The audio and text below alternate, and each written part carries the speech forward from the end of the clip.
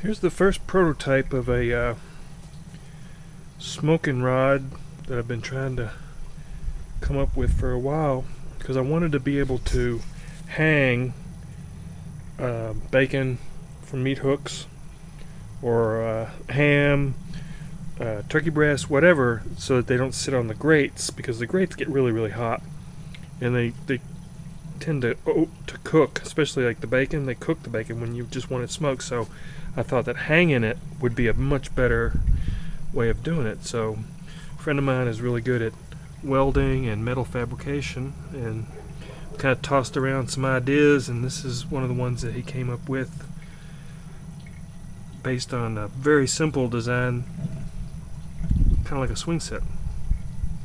It's welded down here, it's welded right there with a little slot, so this slides back and forth, so you can actually change this depending on the size of your grill, and you can take this just slides right out,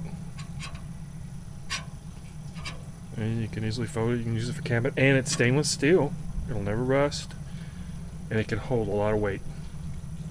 So this is one of the first trials.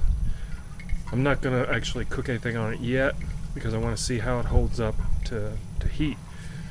So I've got the heat going, got the fire going, got some wood in there to start smoking it. Now, one of the problems is with this, we will correct this, but this was the first try.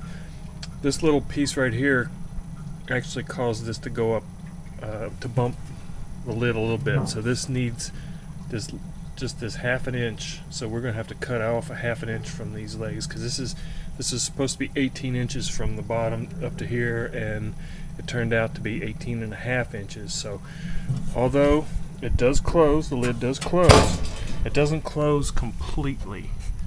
Just a slight air gap right there. That might be okay. We'll see.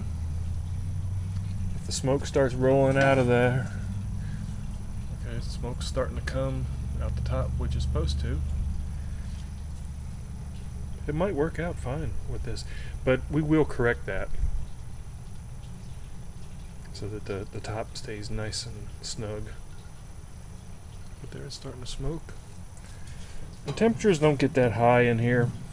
They're 225, 250 at the most.